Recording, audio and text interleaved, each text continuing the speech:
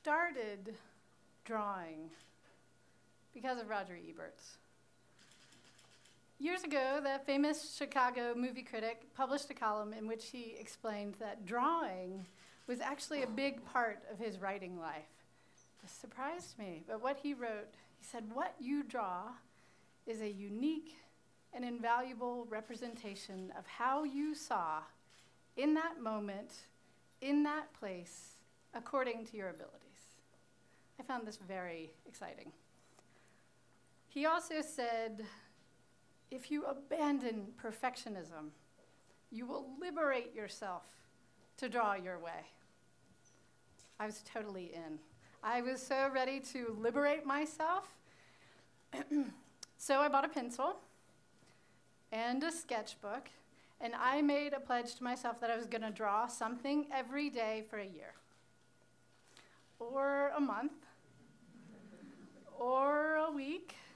You see how this is going, right? It was like a New Year's resolution made while drunk on New Year's Eve, except I made it sober in February, and March, and July. Every time I would start this, I just could not be consistent. I would get distracted, I would get discouraged, I would drift away from the practice.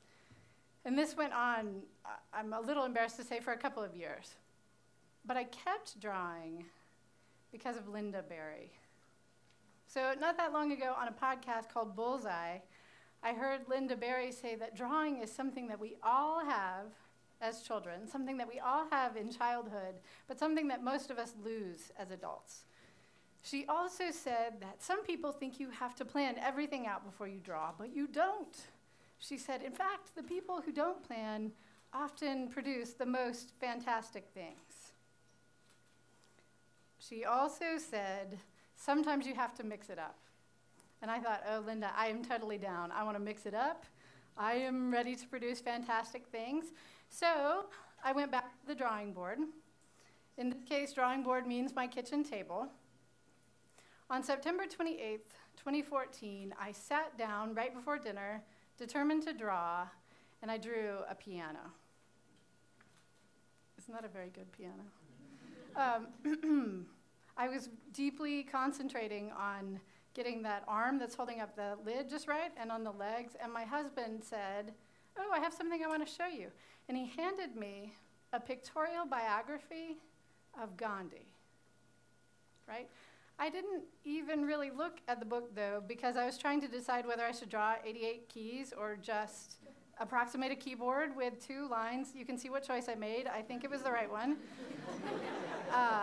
But that book was still sitting there the next night when I sat down to draw, right before dinner. And I looked at it and I thought, oh, why not draw Gandhi? So I opened to a photograph that I really liked and I drew it.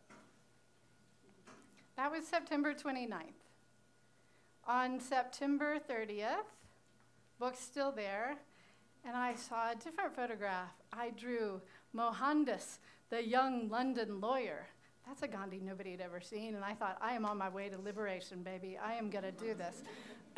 On October 1st, I was in a hurry. I don't remember why. All I know is what I wrote on the page opposite my third Gandhi. If you can't read that, what it says is, "Quick drawing because I'm stressed and miserable."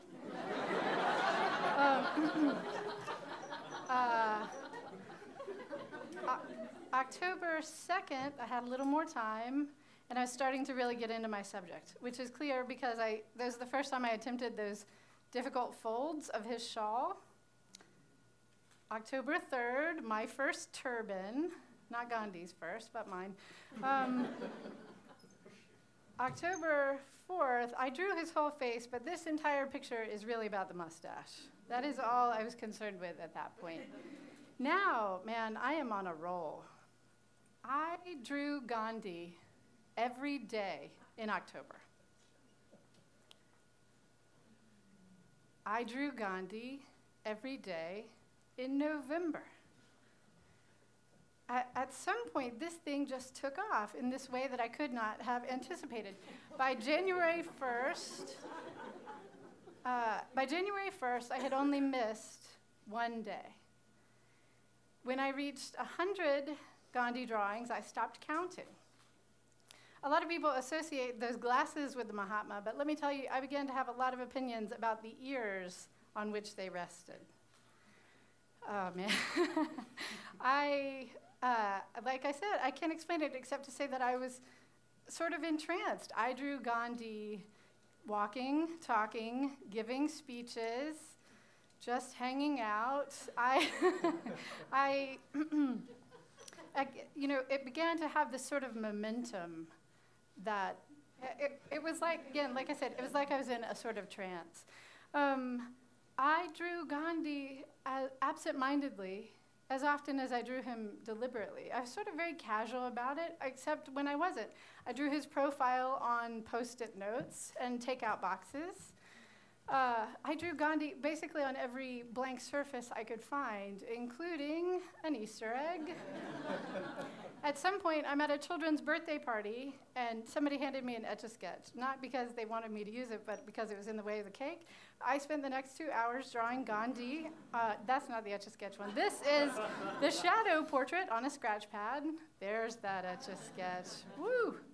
At some point, Alabama had one of its legendary winter storms, so when the snowpocalypse dumped a full 1 inch of snow on the hood of my Honda, I drew Gandhi's face there. In 2015, I eased up a little bit. Instead of drawing Gandhi every day, I was just down to a couple of days a week.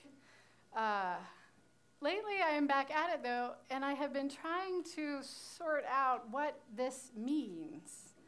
I can tell you that when I started drawing Gandhi, I was teaching creative writing and journalism, and I spent a lot of time thinking about how those two modes intersect. Now, in some ways, it might make all of us feel a little anxious to imagine the Mahatma vamping for the camera, but he did. He was always a willing subject for photographers. This was a guy who really understood that the power of an image to get his message to the broadest possible audience. I should tell you that, as many of these drawings as I've done, I want to say that for me, these drawings are not about hero worship. I admire Gandhi quite a lot, but I must tell you that in 2 years of thinking about him and reading about him and drawing him over and over again, I have encountered all of that sainted man's sins. Turns out that being the change you wish to see in the world does not leave a lot of time to be an attentive husband or father. Drawing Gandhi every day has absolutely made me feel closer to him. But I got to tell you that some days I like him less than I would have anticipated. When I started doing this, if I had at any point, if I had planned this project, it never would have happened. It just absolutely would have tanked. If I had tried to design for myself a program of creativity, of discipline, of mindfulness, I would have been too overwhelmed to make a mark. But one thing that kept coming back to me as I was drawing Gandhi over and over again is I kept thinking of something that he wrote to his son in 1935. So that year, Gandhi's in jail, not for the first time, not for the last, and he wrote a letter to his son, and he said, "Don't get agitated if you have too much to do. And don't worry about what you should do first. You will figure it out in practice if you are patient and if you take care of your minutes." And I thought, oh, if you are patient, that's the Mahatma challenge right there. But what it took me back to was Roger Ebert going, abandon perfection. Liberate yourself and represent what you see, where you are, as you can, according to your abilities. At this point, I'm making time. And now I'm drawing Gandhi still because there is a whole lot that I still want to see. Thank you.